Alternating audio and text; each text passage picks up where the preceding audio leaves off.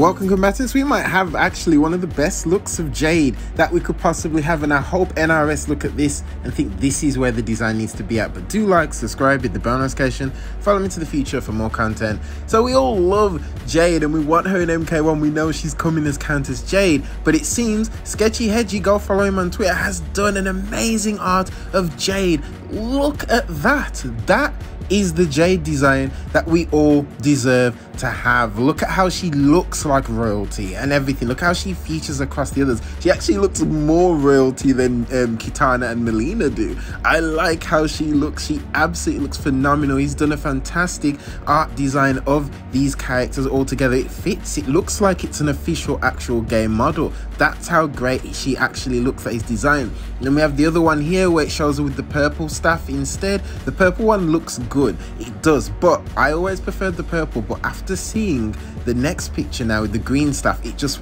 works. Like, look at that. That just works with her attire. I think this one looks like the best type of one for her to look like, and this is fantastic. If they can do Countess Jade looking as beautiful and as fantastic as this, I have no problem with it. I mean, look at the face. It's still the other one of Melanie. It's still her, but it's obviously just different in a way with the hairstyle. It's more locks and it's flowing down, which I think is a fantastic design for that. So when you put them both together here, you can see I love the MK1 version that he's done for Jade more than the other Jade that we had. She looks fantastic. Just looking at her in this way, she looks so good in this outfit, in this costume. I think this is definitely a design that I would love to see them hopefully use and utilize for MK. I don't want them to be like, oh, you know, they're just going to give her a normal outfit or some long outfit that's going down the whole of her body. We don't want that. We want the Countess Jade. We want the Jade that looks fantastic, not any other type of Jade that's not going to look as great as this,